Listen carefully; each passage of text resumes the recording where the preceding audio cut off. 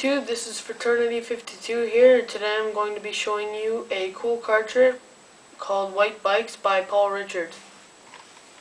Alright, I have a deck of cards here, and as you can see it is a regular red bicycle deck. All the backs are the same.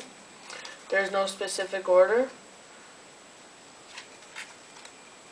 Now off to the left of me is actually my prediction card, and as you can see it is blue backed, meaning it is odd from the red deck.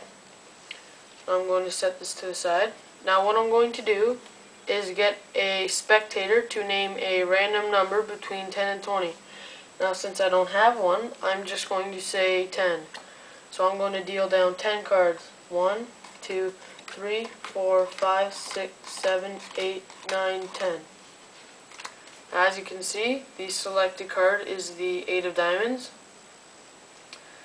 Now what I'm going to do is bring back the prediction card and put them side by side. Now it would be pretty cool if they actually match, so let's see if they do. And yes, they match, but not completely, because as you know, my prediction card is blue backed, being odd from the red deck, and this one came from the red deck, so meaning it was red backed. But if I just wave my hands over the cards and snap my fingers, they actually both become blue. Now most people say that getting the selected card to match my prediction card is the hardest part of the trick. Some people say that actually getting the colors to match after being from the red deck, and